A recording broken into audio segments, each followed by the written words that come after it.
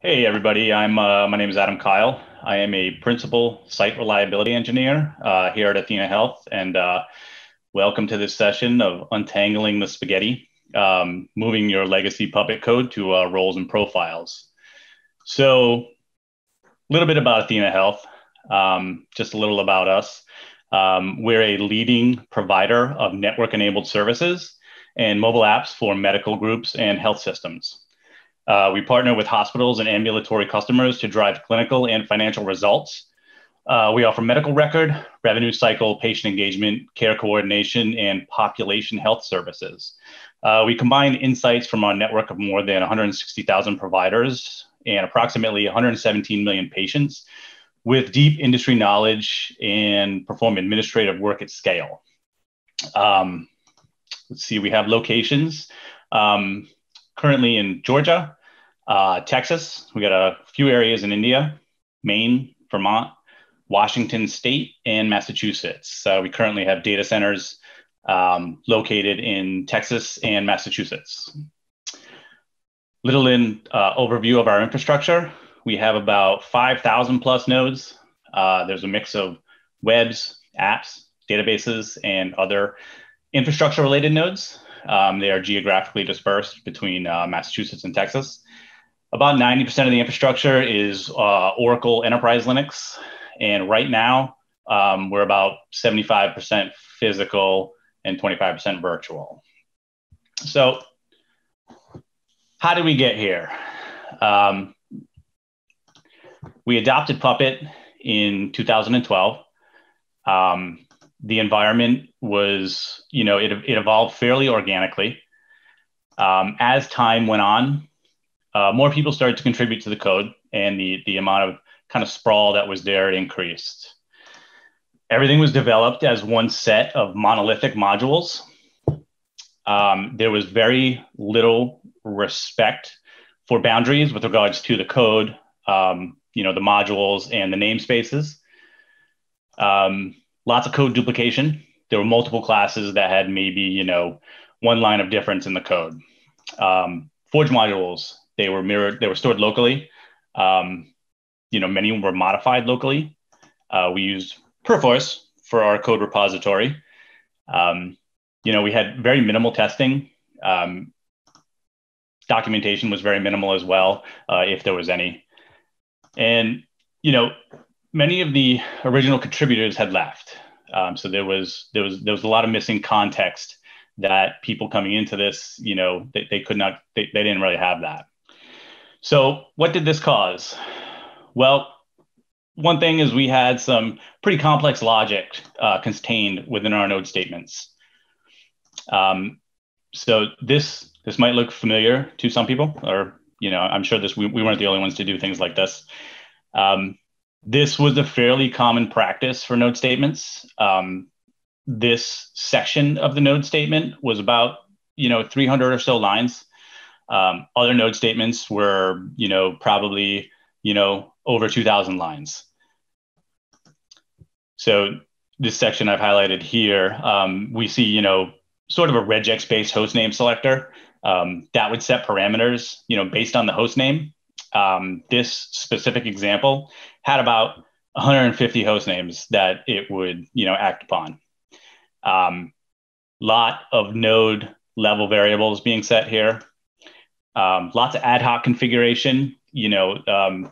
Example, there are certain app types that might get a special LVM and a certain folder. Certain includes that may or may not be duplicated in another node statement, or they may only have one line of code that's different.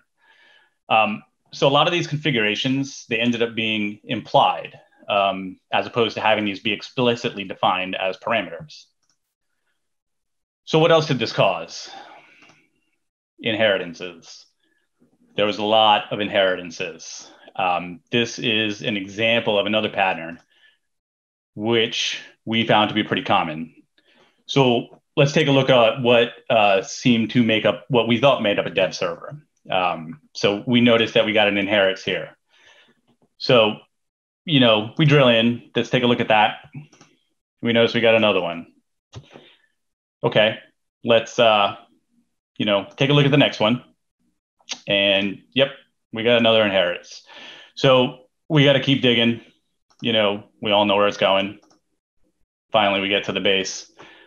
And, that was my face, with the first time I saw this. So what did these contain? Each one of these was probably about 1 to 300 lines of code. It was a mix of file resources, package resources, cron resources, log rotate rules, regex-based hostname selectors to include things. There was no real rhyme or reason as to how or why these were there. So we did that again. So what else did this cause? What did it all amount to? It was spaghetti. Everything was so intertwined. It was extremely hard to follow. And frankly, it was messy. And one of the questions that we would find ourselves asking as we went through this was, why were these decisions made? At the time that they were made, they probably made sense, but whether it was a gap in the knowledge of certain development patterns or, maybe it was somebody who was working completely siloed. So what did we do for this? So, we started the process of moving the logic outside of the node statements. To quote the engineer who started this, she said, I just started rage converting some of these to profiles. So we started slowly so as to minimize the impact. We wanted a very small blast radius if something, should go wrong. We started with one engineer. And during that time, there was a decision for us to move from Puppet 3 to Puppet 6. Taking into account everything that we've covered, this had its own set of challenges. Not going to go into the challenges involved. That would be a whole session unto itself. That move was started in August 2019, and it was completed in July of 2020. It took about 9 months to get the infrastructure provisioned and the code refactored to be compatible. Our ongoing move to roles and profiles helped with the transition. It helped, some of the refactoring of the code. Shortly after that was completed, there was an ongoing effort to move us from Oracle Linux 6 to CentOS 8. So shortly after that conversion was completed, there was a decision to accelerate that effort. The timeline that was presented, it was pretty aggressive. And this is where things really picked up speed. This started a ton of discussions. Our role and profiles conversion was ongoing, but we still hadn't taken full advantage of the roles and profiles. We felt that we had a strong scaffolding in place, which could allow us to make better use of the roles and profiles, when moving to CentOS 8. We also felt that this could give us a clean slate. We knew we were going to take on some tech debt, but we felt we could clean up more than we would take on. There was a lot of other debates, around, do we go greenfield? Do we stay in the brownfield? Do we, kind of go green, create a greenfield within the brownfield? Never let a good crisis go to waste. In order for us to achieve this, within these tight deadlines, we knew that we needed to move this to some sort of GitOps type workflow. All of the things which came along would be beneficial, to that process, having multiple branches, pull requests, automated testing. So, we made the decision to transition from Perforce to Bitbucket. We started to break down the types of servers that made up our application. And, what we discovered was there was about 5 main types of servers that we had. There were some subtypes that were within there as well. We decided to start with what we called the dev server, which was, it would contain the basic portions of each type of server that we would build. So the groundwork would be in place, when we had to flesh out the other types of servers. So what goes into a dev server? Well, we didn't really know. The requirements for a dev server were never really documented. You couple that with the spaghetti that we saw earlier, we essentially had to reverse engineer everything. The current dev servers that we had, once they were built, they persisted basically until the hardware would die. They became pets. So what did we do? Because we had to reverse engineer this, we used classes.txt to determine what was actually being pulled in. We could see that there was about 200 classes that made up a dev server. Each of these classes was reviewed pretty thoroughly to determine what did it do. Some of these classes we discovered they would just install one package. Some of them were just duplicated, they were duplicated classes with different data. Was this needed? We did our best to determine if something was still valid. We made some conscious decisions to do as what we call the screen test. If we'll remove it, and if someone needed it, you'd hear about it. Was there a Forge module that could be used? There's a lot of custom modules for things that were probably done better and more widely supported by the community. And if it was needed, how could it be simplified? How heavy of a lift would it be? Was it a simple lift and shift? Was it a half a day's work? Was it a gigantic mess that would take a few days? We had a guideline that if it felt like if it would take more than a day, we would move it as is. Because, we didn't want to put too much time into this, and we would basically track these on what we called a tech debt tracker, which just allowed us to take ownership of what we were deferring onto a later date. So each type of server that we had, they had a corresponding role created. We created a base profile, which could be included in all the roles, and anything that was deemed system related would kind of go in that base profile. So let's revisit what we saw earlier with this base class that we had. There was a lot of package resources being defined within there. Most of those were easy enough to determine what their purpose was. So we kind of felt that was low-hanging fruit. We knew that we could get that out of the way. Packages that were needed everywhere were put into a profile, which we could be used in other production type roles and profiles. Packages that we felt were only needed in the development environment, they were put into a more specific profile. And packages that were directly related to the application running were moved into their own role profile, which could be reused down the road. As we talked about previously, we had a base profile, which would go everywhere. Dev servers also had their own profile, as well as things that were related to the application. These were all included into our role for the elusive dev server. Seeing that we were also now using Puppet 6, we took advantage of the trusted facts, which are added, at the time the certificate is generated to determine which role this host would get. This above methodology here, it was applied to many of the other resources within this base class.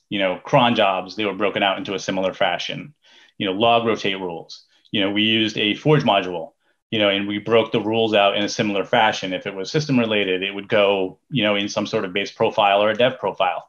Maybe your dev had shorter log retention than prod.